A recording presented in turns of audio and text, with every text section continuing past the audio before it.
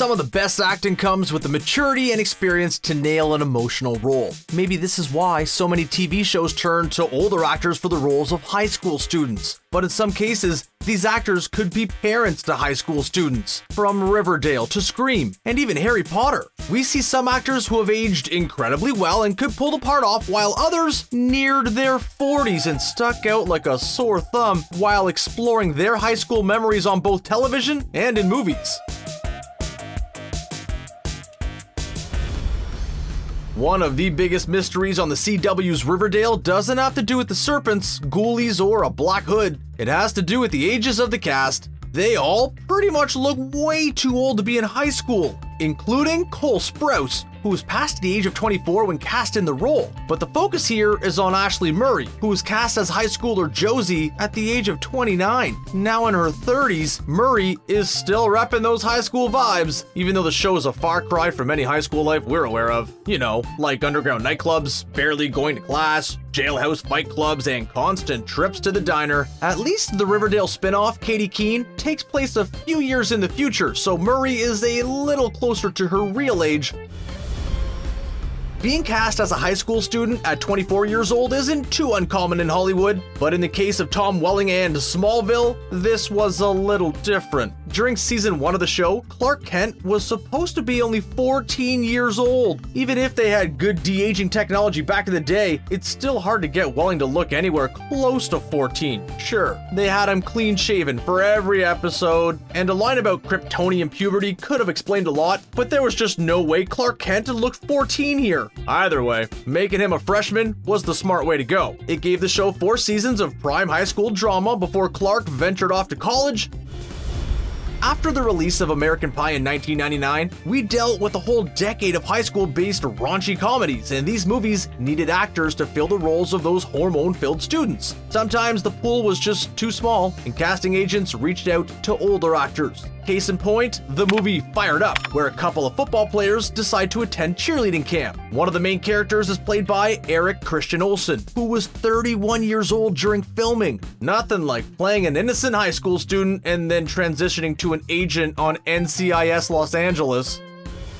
Up until Tom Holland was cast as Spider-Man, it seemed like the world of Marvel couldn't quite get the age right. Nothing. You're the Spider-Man. Journeying back to the Sam Raimi trilogy, Peter Parker was portrayed by Tobey Maguire. Sure, Maguire had a boyish charm, but he was supposed to be around 17 to 18 years old when he was cast. His actual age?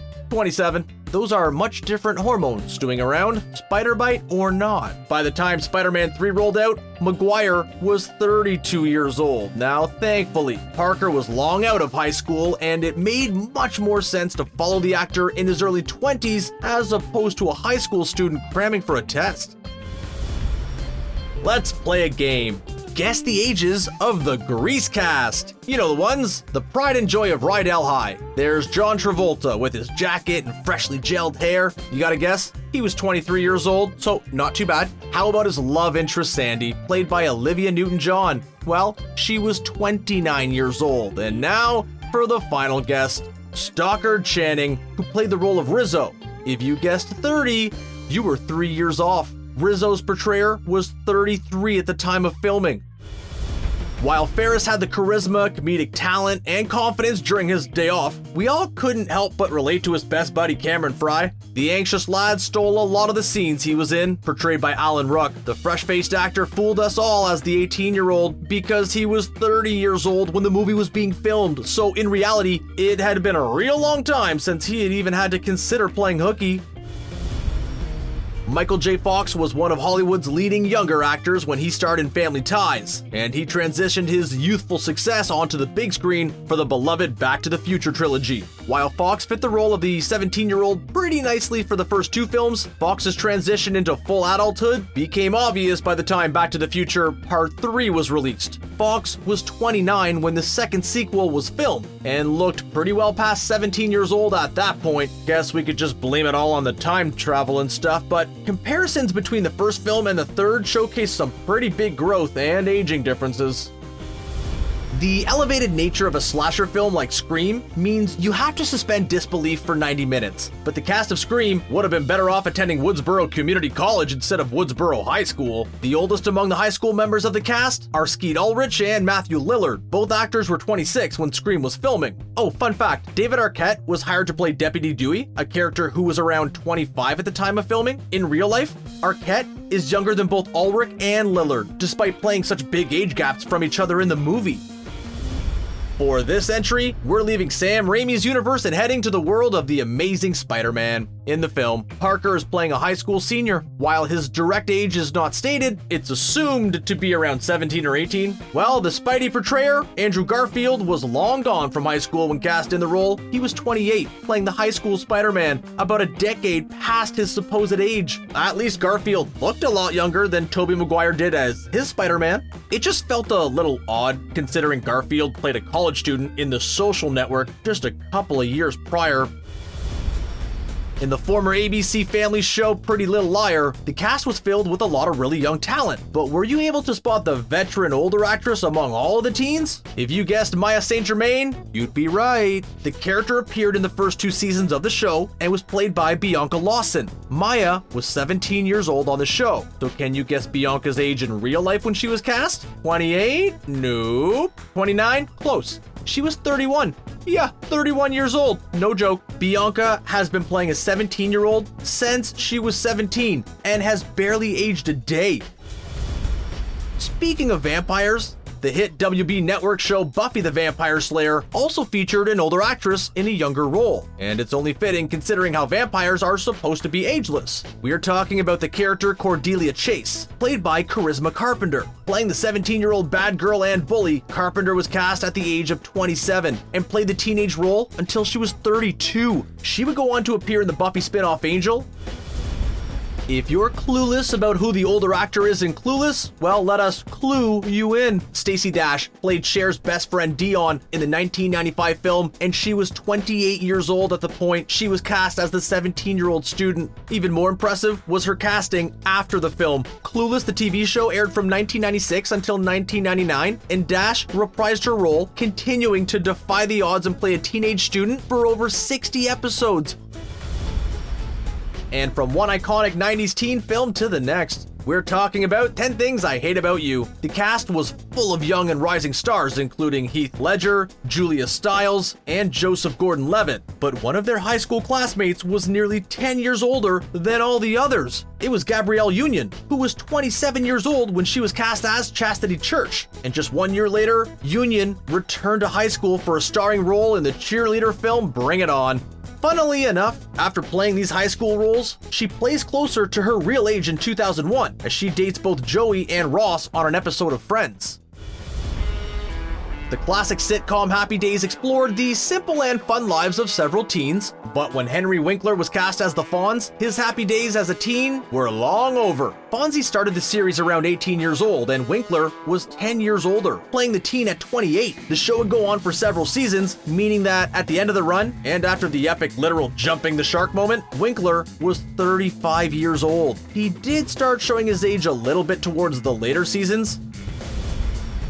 In the 1990s, one of the hottest young casts on television was featured on the hit show Beverly Hills 90210. Each actor became a superstar in their own right, and the series was even rebooted earlier this year. Among all the characters on the show, one actress was way older than the others, and it was Gabrielle Carteris. She played a 16-year-old student. After leaving the show after the first 5 seasons, she was already in her mid-30s. A quick little math calculation, and boom, yeah, she was 29 years old when cast on the show. Her character, Andrea Zuckerman, fit in with the other teens, and if anything showcased her age, it was the wardrobe she wore as opposed to her looks.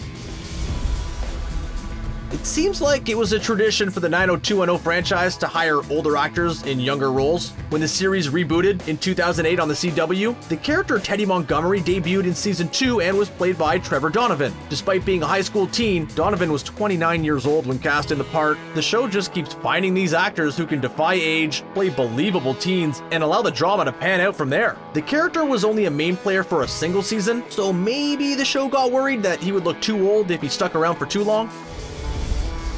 When Disney needs to fill out the cast of children for a new television series, they'll typically turn to their pool of child actors and create new stars out of them. Just look at young actors like Hilary Duff, Miley Cyrus, and Zac Efron. When it came to cast Hannah Montana's brother for the hit series, they avoided child stars altogether. The 16-year-old was actually played by the fresh-faced Jason Earls, who was 29 years old. So while Jackson Stewart was dealing with high school problems on the show, the real-life Earls was actually raising a child at home. After starring in 10 Things I Hate About You, Julia Stiles continued her run of great teen movie roles with a performance in the teen film Save the Last Dance. The movie was a hit with kids, and Stiles co-starred alongside Sean Patrick Thomas. Thomas didn't look much older than Stiles, but he definitely was. Cast at 30 years old, Thomas was well past his prime dancing years, but he proved he could perform the moves and deliver the dramatic moments at the time. Gilmore Girls has always felt like a pretty realistic portrayal of its characters and the drama they go through. Well, one of the cast members is hiding a big secret about their age, something the wardrobe and hairstyles help cover up for every season of the show. The character in question, Lane Kim, played by actress Kiko Agena. The actress was 27 years old when cast as the 16-year-old, so yeah, she was closer in age to Lauren Graham rather than any of the teenage stars. She fooled us all during her run on the show, and still looked youthful when it came time for the Netflix revival series. But things eventually came full circle for the actress, as she appeared as a high school teacher. Being cast as a younger character is not just about the looks, the voice makes a big impact as well. Here I am, minding my own business, and someone thinks it's funny to throw a book at me. And this is probably the reason for the casting of Moaning Myrtle in the Harry Potter series. Thanks to some ghost-like effects, it was hard to tell actress Shirley Henderson's age either, and no one really questioned it when watching the films. It's when you hop onto IMDb and discover that Henderson was actually 37 years old and played Myrtle into her 40s, and that's when the awe truly sets in. Thanks to some well-cut bangs and the high-pitched voice, Henderson put a spell on us. Sometimes on shows, you just have to suspend your disbelief when a cast is presented as students, and they all look way too old for the parts. This was the case for the hit Fox series Glee. It makes sense. They can't have a cast of singers whose voices are still evolving and may not have the same tone or pitch as time goes on. While a majority of the core members were in their mid-20s on the show, but it was the lead, Corey Monteith, who anchored them as the oldest. He played the role of Finn Hudson from the ages of 27 to 31 before his untimely death in 2013. As we mentioned before, Disney loves to make stars out of child actors, and High School Musical helped launch many careers, including Zac Efron, Ashley Tisdale, and Vanessa Hudgens. Also among the cast was Monique Coleman, who played the role of Taylor. Over the course of 2 movies and a theatrical film, we all believed Taylor was a young teen, but the actress portraying her was cast at 27 and stuck to the role right up until her early 30s. Even as we saw her graduate high school in the 3rd movie, she still blended in well with the younger performers, and unless you spent time Googling ages, it was impossible to tell. The cult film Mean Girls was filled with a lot of teen girls, but one of these girls could have been considered a woman while the cameras were rolling. Thanks to bleach blonde hair and a youthful attitude, no one doubted the 16-year-old Regina George was actually a high school student. She was played by Rachel McAdams, who was 25 when the movie was filmed. Not the most outlandish age difference, but pretty surprising considering how young she actually looks in the film. Out of a majority of the cast, she seems like the least likely to be the oldest one among the younger actors. The indie film Napoleon Dynamite was such a weird and quirky film, they could have probably gotten away with casting elderly people in the roles of high school students, and it still would have been a hit. For actor Efren Ramirez to step into the role of a high school student, he probably felt a little like Drew Barrymore and Never Been Kissed. Yeah, the Vote for Pedro shirts may have applied to a high school election, but Efren was closer to running for president of the United States as opposed to a high school class. Of course, he didn't stand out in the movie thanks to his goofy hairstyle and the unique style the film was presented in. One of Tom Hanks' greatest roles will always be as the train conductor in the Polar Express. Just kidding. Of course, his greatest live-action role will be known as Forrest Gump, the good-hearted man who has a lifetime of memories and stories he shared while sitting at a bus stop. The film chronicles Forrest's whole life, and while a young actor plays the role of a preteen Forrest, Tom Hanks takes over the role when Forrest is just a high school student getting chased down by some locals. Thankfully, he runs fast in those scenes because Hanks was 37 years old when he played Gump. Yeah, some of these actors truly have incredible genes, and Hollywood sure does have some great makeup artists. Which entries looked the youngest? Any great ones that we missed? Which ones looked way too old? Let us know in the comments. Thanks for watching, and don't forget to subscribe to Screen Rant for more great content.